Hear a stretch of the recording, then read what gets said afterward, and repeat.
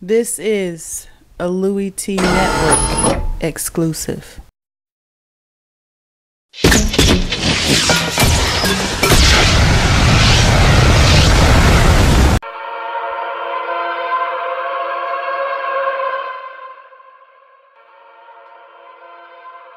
Who else could it be but me, your man, Louie Tee? Welcome. You are in the lab room, of course. I'm your host, Lou. Thank you for joining me on the 2016 NFL Draft Prospects 101 series, your guide to some of the biggest and hottest names the 2016 NFL Draft. I'm talking pass rushers right now, man. I told you, if I had time, I was going to come back around to them because that's one of those premier positions in the National Football League. You got a couple of those on your team, a couple of quarterback baggers, a couple of hunters that can go and get you some of the QB.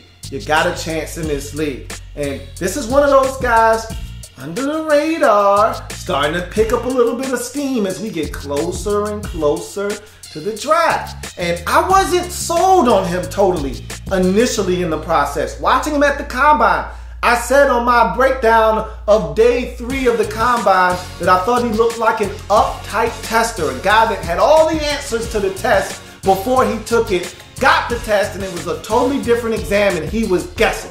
Instead of just going out and letting his athleticism show, he just was out there trying to guess what the next move was going to be, trying to be one step ahead of the curve instead of just allowing things to flow. And I thought he looked uptight, but one thing was undeniable. The guy was very athletic, and I saw that when I put on the tape, and he sold me on his value at the next level. I'm talking about a guy that James Carter, on James Carter TV, who I just was able to have the privilege of being on his show talking NFL draft, called one of his sleepers of the draft. I'm talking about outside linebacker at Boise State, Kamalei Correa.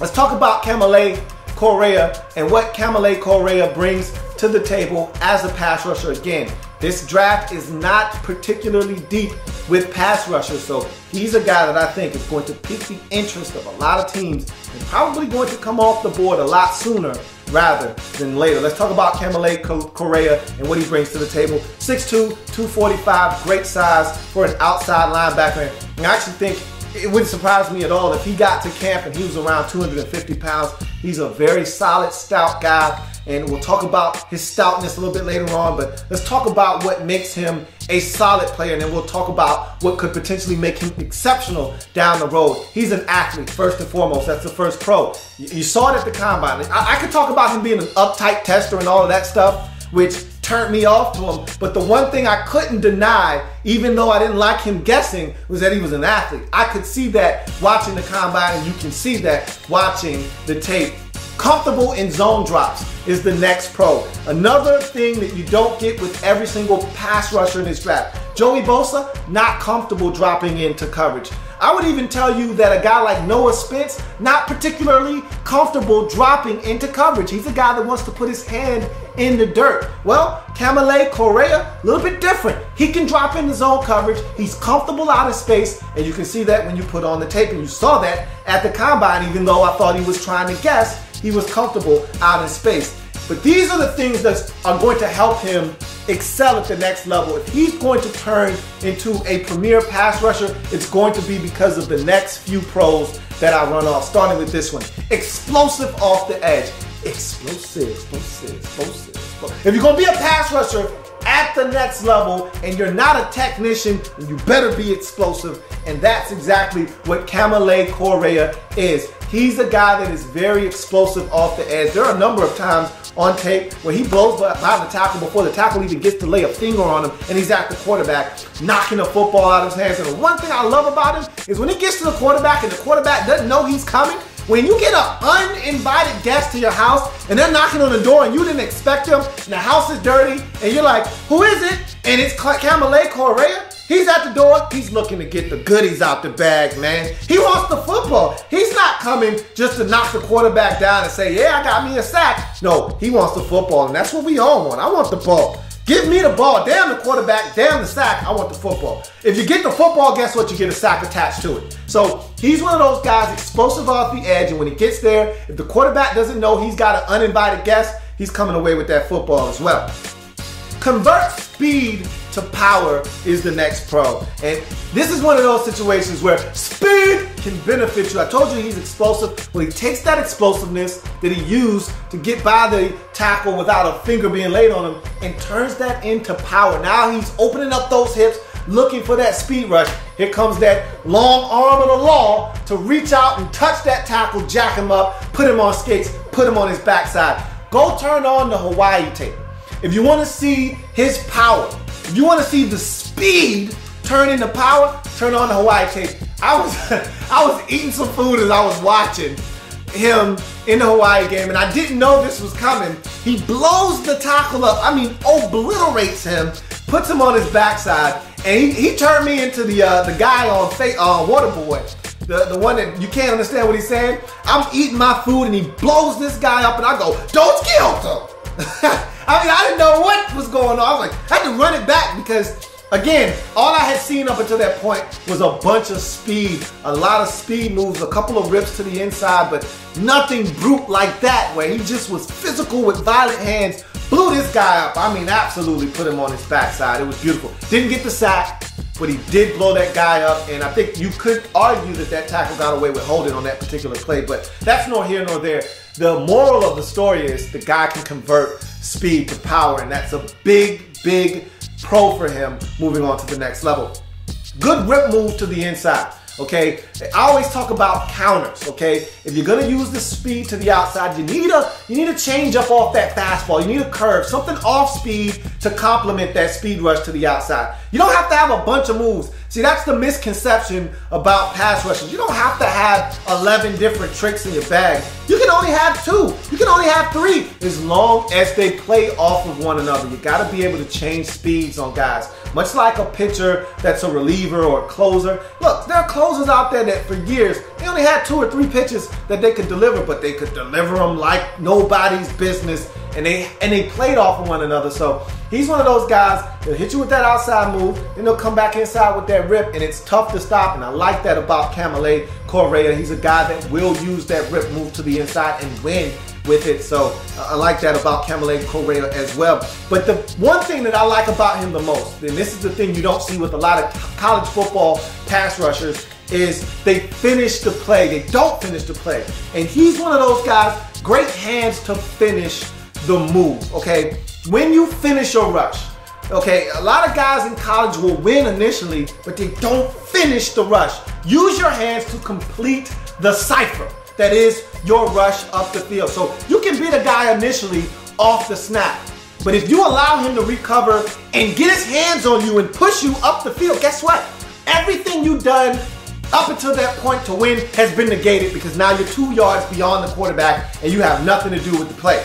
If you finish the play, and these are what the great ones do in the league, you beat a guy off the line of scrimmage and he's looking to get you with his hands, get your goddamn hands off of me, slap those hands down, finish the play, now you up the field, now you got your shot at the quarterback, go have you some fun. And so Kamalei Correa is one of those guys, he beats the tackle, and right when that tackle thinks, I got a shot, I can recover, I can rebound, he'll slap those hands down, finish the play, get your hands off of me, now he's got a free run at the quarterback. And so that's something that Joey Bosa does really well that a lot of people don't talk about, finishing the play using your hands. That's something that Kevin Dodd does, finishing the play by using your hands. That's something that my favorite pass rusher in this draft does as well, Leonard Floyd, finishing the play by using your hands to put that tackle, guard, whomever away and get to the quarterback. You've done all the hard work. Don't forget to finish the play by using your hands to seal the deal. And once he wins, he does a great job of closing the distance between he and the quarterback. Closing speed. Some guys lack that. Like, I look at a pass rusher like Shaq Lawson in this draft, and I'm like, his burst, once he gets past the offensive lineman, I don't see that burst. I want to see a guy explode. Once I do the hard part and I get rid of that offensive lineman, I want to explode towards the quarterback. I want to get there as fast as possible because I've done the dirty work. I did the hard lifting already. That heavy lifting, done. Now the fun part is about to begin. Getting to the quarterback, you should be excited to go and get that guy. Some guys don't have that burst, that extra gear to go get the quarterback after shedding that offensive lineman. Kamalei Correa does have that extra burst. That distance between him and the quarterback closes very quickly, and he's on that quarterback. And a lot of times, he's forcing the football out once he gets there. Stout at the point of attack to wrap up his pros. He's a guy, and I talked about, I said I was going to come back to this, talked about it earlier, and alluded to him being a very stout defender. He's a guy that I was very surprised held up well at the point of attack. And I thought he did some really good things in a number of games. Even that last game he was in against Arizona in that bowl game, thought he was phenomenal in that game. Couple of really big sacks and some tackles for loss. And he was very disruptive in that game. And you can see that in some other games where he's standing tackles up at the point of attack and really being disruptive in the run game. So I think he's a guy that you can trust to set the edge in the run game. Not only get pressure on the quarterback, but also set the edge in the run game. So there's a lot to like here with Kamalei Correa. Let's talk about his cons. No bend around the edge. The elite pass rushers at the next level have the ability to bend around the corner, get to that 45-degree angle, and he didn't have that, okay? Justin Houston, Von Miller, the reason why those guys are so explosive and so dangerous is, and throw a guy like DeMarcus Ware in there as well, who's still getting it done at his ripe old age, is because he can bend that corner.